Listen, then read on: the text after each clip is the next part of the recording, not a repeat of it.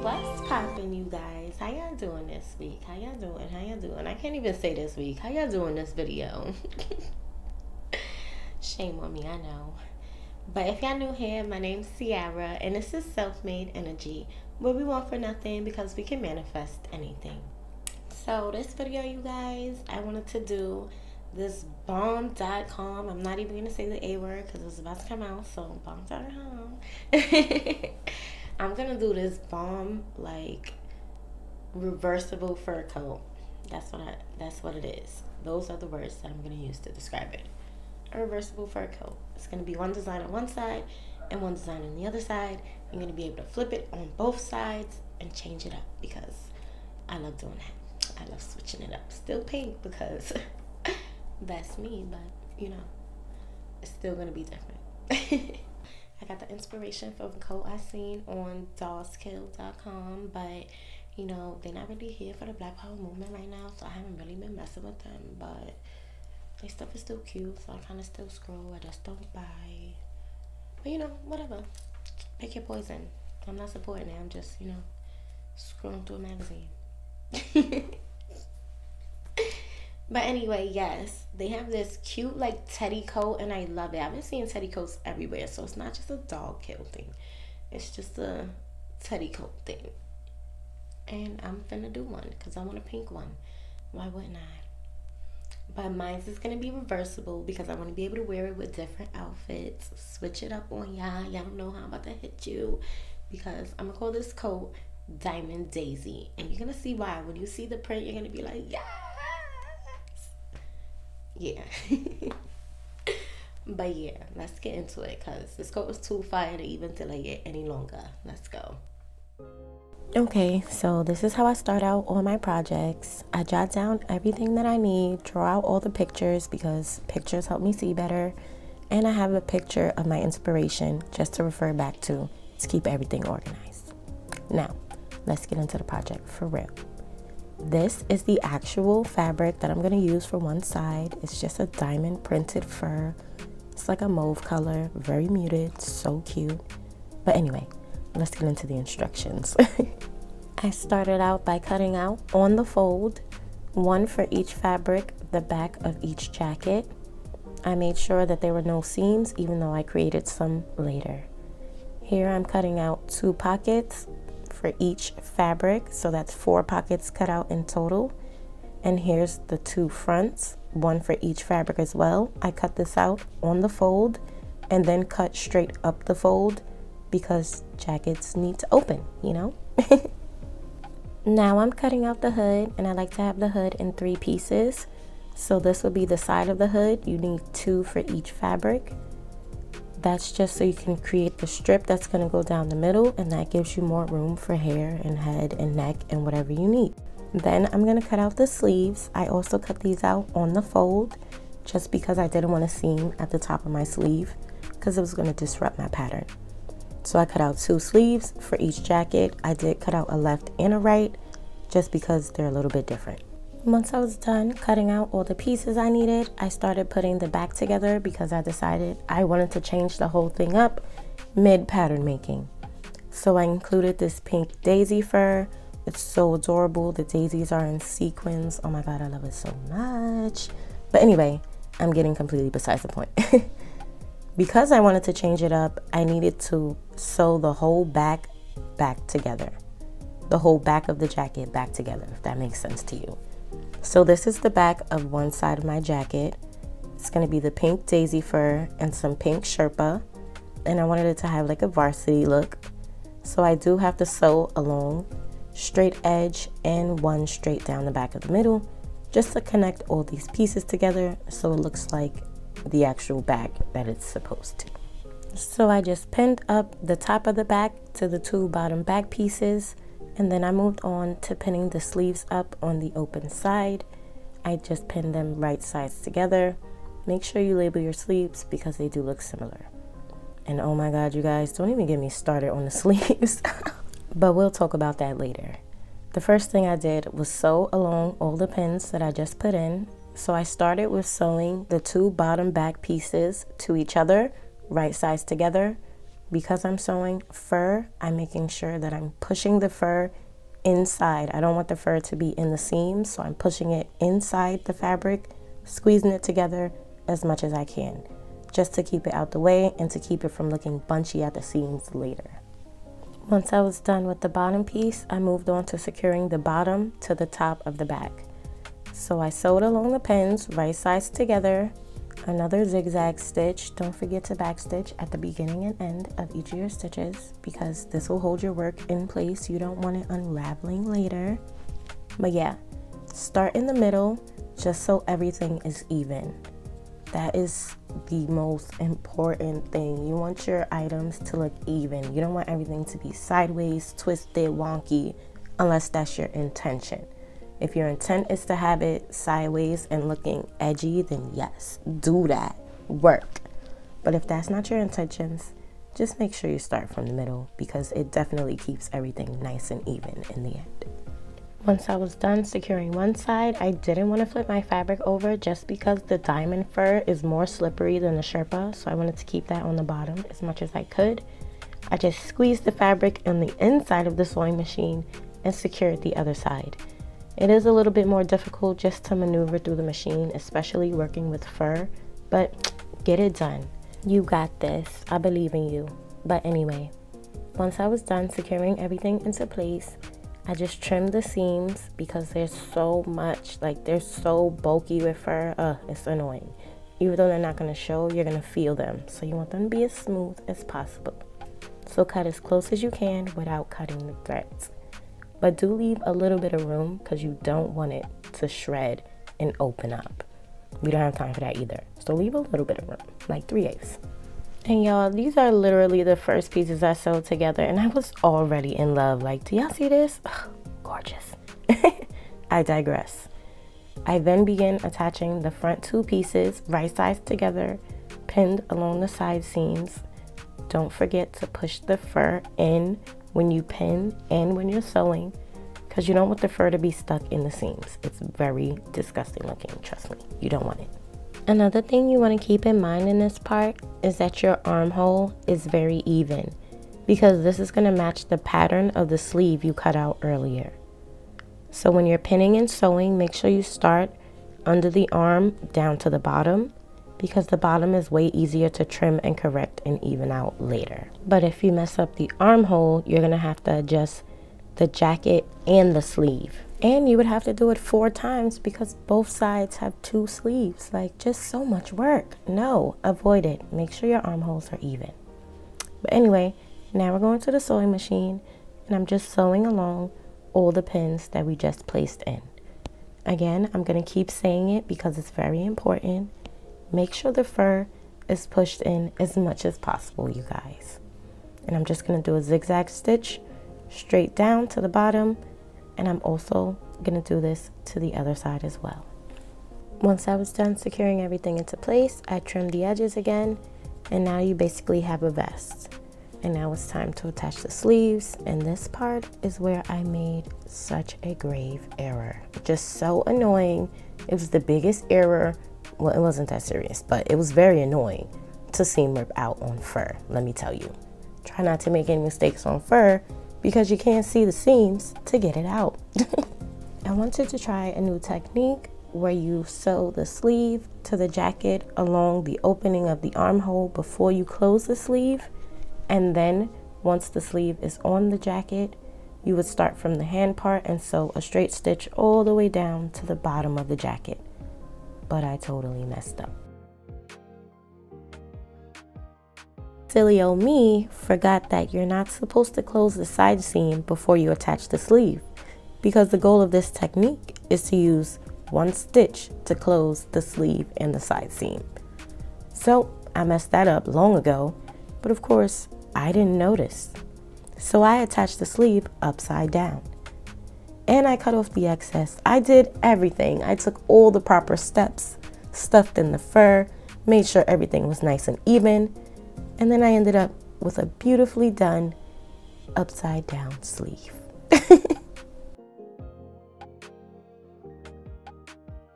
Once I realized what I had done, I had to do the sleeves the regular way.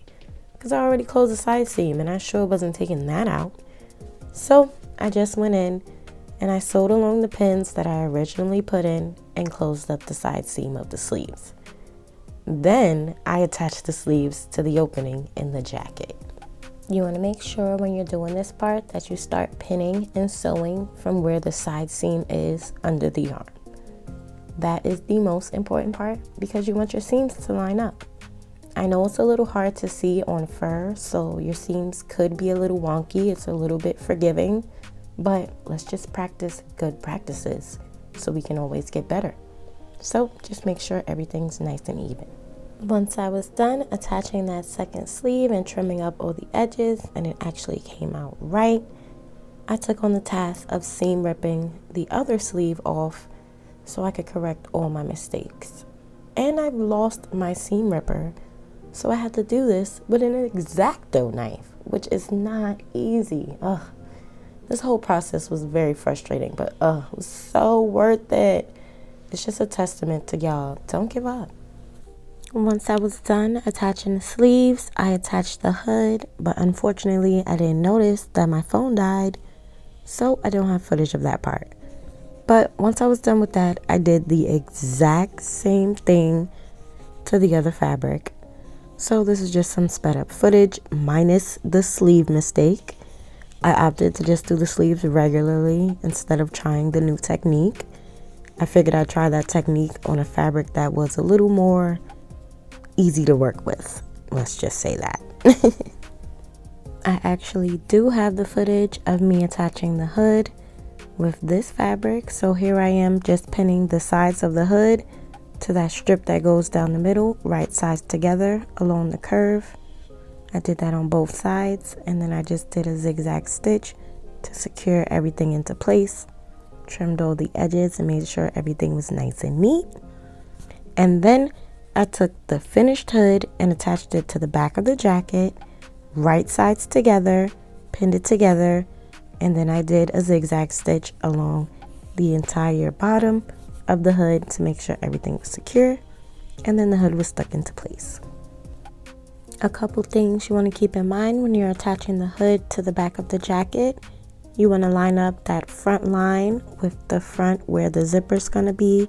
You want to line up that shoulder seam with the side of the hood that's going to have a seam there as well. And you want to make sure everything is nice and straight because the hood can look a little lopsided if it's not fully centered. So just make sure everything's nice and even before you sew.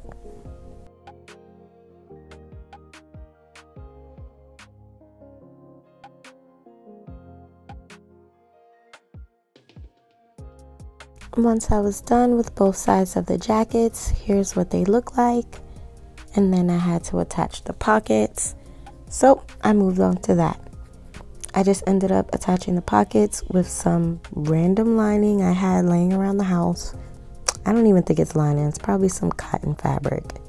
But I just used it as lining because it had flowers that matched so perfectly. But anyway, everything was sliding around and my pockets were coming out so ratchet, so ugly, so uneven. Just the most. Like, it was the most sewing the pockets. I think out of everything on this jacket, even with the upside down sleeve, making the pockets was still the worst part. Like, but yeah, when you're sewing the pockets, you just want to sew a straight stitch around the entire perimeter, leaving like a 2-inch opening so you can flip it inside out. Then, to attach the pockets to the jacket, I just measured out where I wanted them and I pinned them in place, and I sewed right sides together just along the bottom, a zigzag stitch. And then I flipped it over so the bottom was nice and crisp, and then I just sewed a top stitch around the remaining 2 edges. Don't forget to leave the top open. This is a pocket, not a patch. And y'all, I was super nervous to sew the top stitch across the pocket just because I didn't want it to come out wonky or uneven or anything. But once I got that thing in, you could not see it. Like, all the seams in this jacket just disappear. The fur just eats them up. It's so beautiful. But yeah, once I was done attaching the pockets, both sides were fully done and it was now time to attach them to each other, which was also a daunting task. Like, I was so intimidated. I watched so many videos and none of the videos showed me how to attach these jackets. Like, I don't understand. Am I the only one making a reversible jacket out here with zippers? Nobody makes a reversible jacket with zippers. They do it with buttons. And that's so annoying because this just would not look good with buttons. But whatever. I digress. I'll do the tutorial and show y'all how it's done. In order to have a really clean, seamless look, you are going to want to sew these right sides together mostly everywhere. So you're going to want to sew along the top of the hood. Don't sew where the zipper goes unless you're going to install the zipper at the same time. It's going to be so much easier. I did not do it at the same time here just because my zipper wasn't long enough. So I had to figure out what I was going to do about that. So I did end up sewing the zigzag stitch where the zipper would go, just closing it up, making everything nice and even, just so I could figure out what I was going to do later. But in the future, when I have a zipper that actually fits, I would install the zipper before I closed everything up, or at the same time as I'm closing everything up. Here I'm pinning where the zipper would be. I would just smush the zipper in between the furs with the teeth on the inside and sew right along that edge.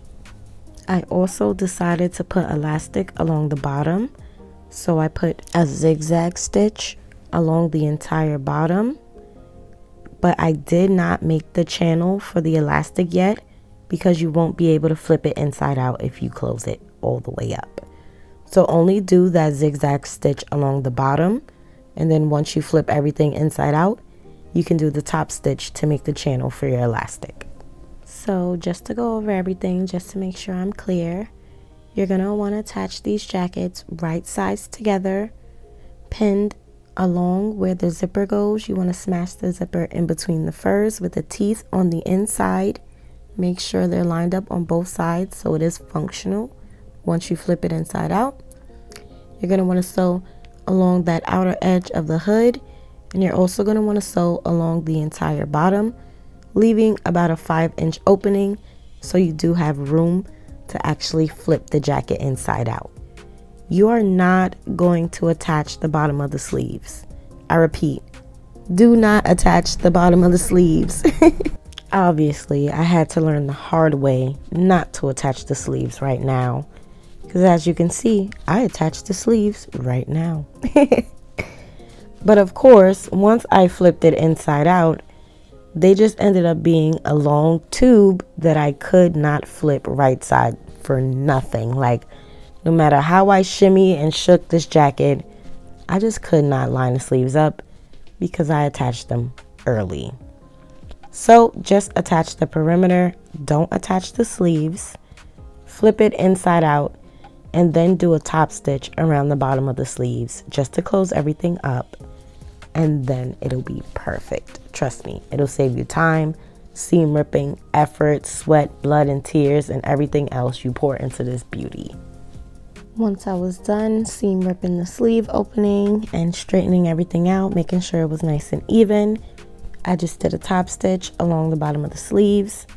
Because it's fur, I wasn't worried about fraying, but I did just fold it under a tiny bit just so it could look seamless as possible. Once I was sure that everything was where I wanted it and it was nice and even, I just did a top stitch over the entire perimeter just to make sure everything laid nice and flat.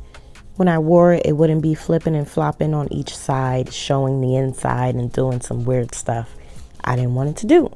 So I just did a top stitch just to secure everything in place and make sure it stayed where I wanted it. I also measured out where I wanted my elastic to go, pinned it into place. I pinned the elastic but did not sew the elastic.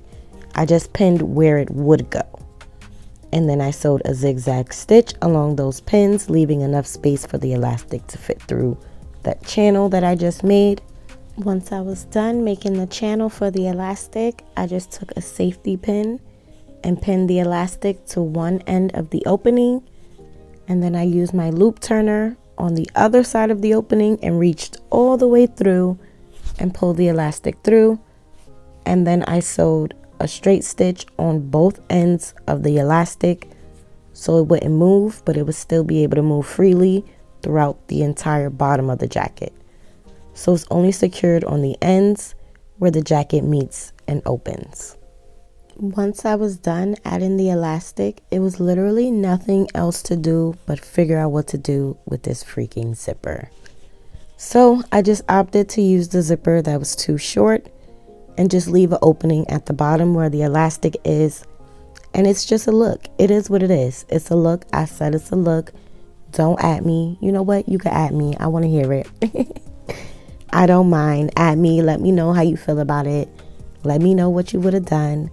Let me know if you would have made the jacket shorter or if you would have went to the store and found a longer zipper instead of being stubborn like me and changing the entire look of your jacket instead. One more thing to keep in mind when you're attaching your zipper, make sure you leave enough room so the fur doesn't get caught in the zipper when you zip it up. But other than that, we're done, y'all. Let's get into this look.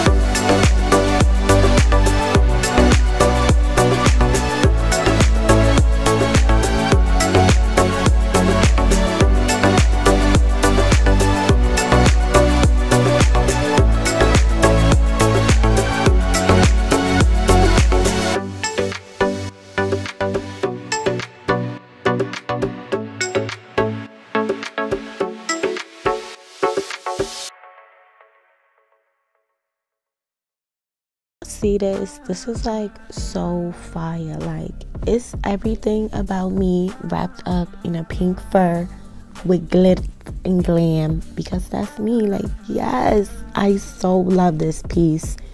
I am gonna get so much wear out of this, y'all don't even know. I hope y'all love it as much as I do, and if you do, don't forget to hit that like button so I know how you feeling. Don't forget to subscribe if you haven't already, because I'm definitely looking forward to meeting all of you guys and getting to know everybody and sharing all of this talent with all of you. So if you haven't already, make sure to share these videos with your friends and family so we can get the word out and let everybody know what's popping over here. But until next time, you guys, love, peace, and cupcakes. Bye.